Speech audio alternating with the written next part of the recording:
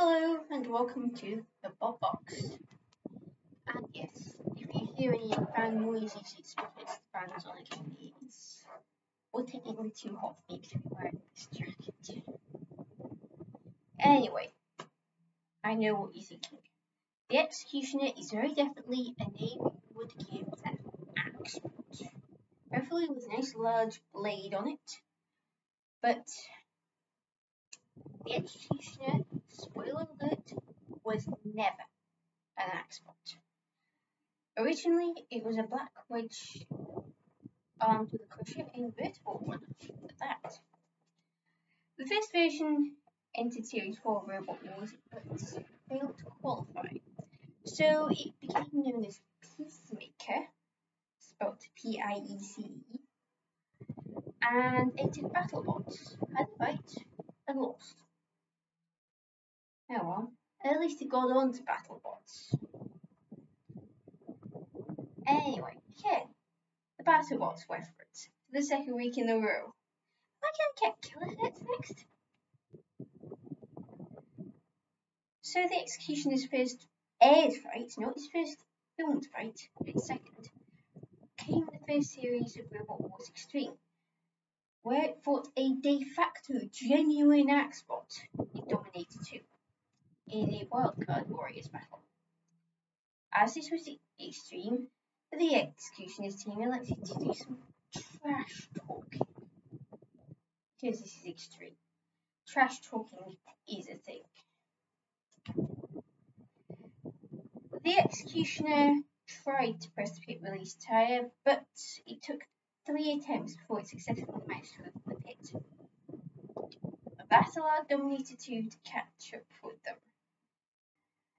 Whilst trying to evade getting axed by Dominator 2's Axe of Doom, the Executioner drove into the pit. At least the team captain took it well. He did find it rather amusing and would defeat them for living down. Don't worry, I think quite a few people have driven into the pit. I have. I think I might just about be able to live it down.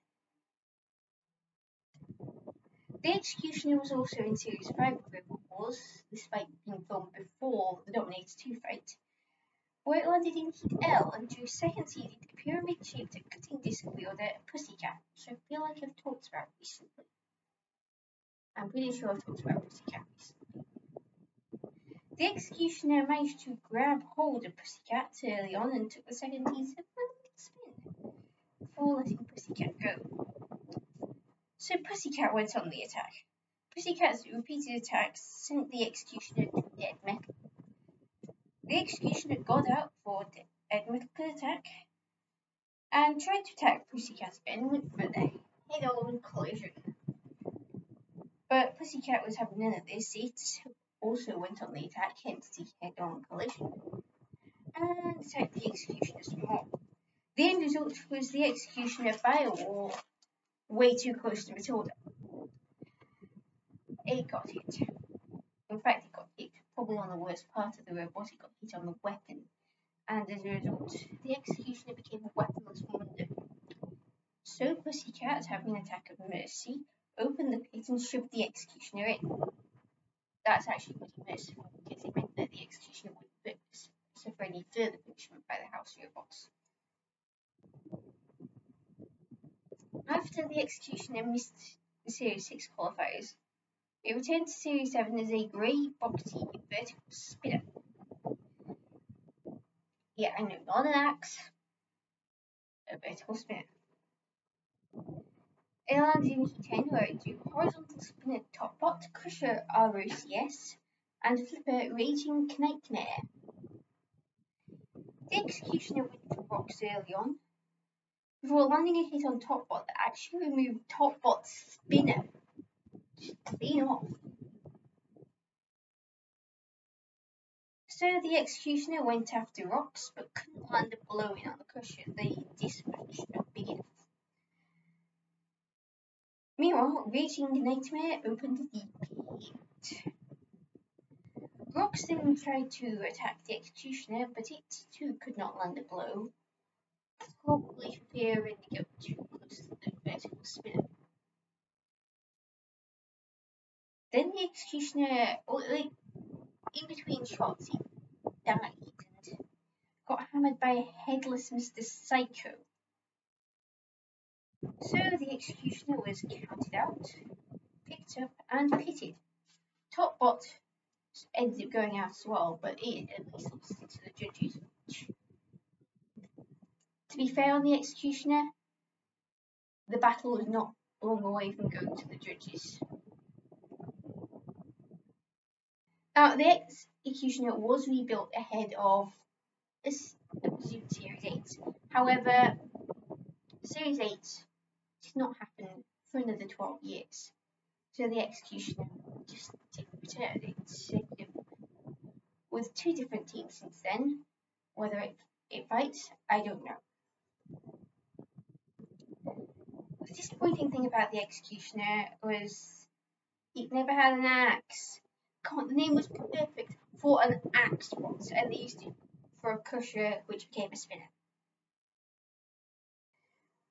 However, the Series 7 version with the vertical spinner did have some potential, as seen when it removed Topbot's disc. However, presumably its reliability let down, and it didn't make it through round 1. Maybe if it had attacked Raging Nightmare instead, it might have stood a chance. So, I don't know, who knows. Anyway, it is time to appeal to Tahiti. Are we getting kilohertz next week? Well, seeing the amount of slips still in this box, there's a very high chance it's going to be a not kilohertz spot.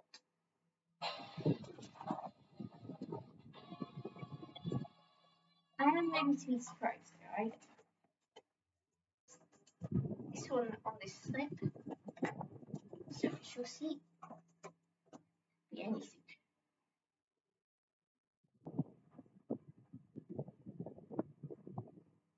It's the general. Until next week, Allison 244.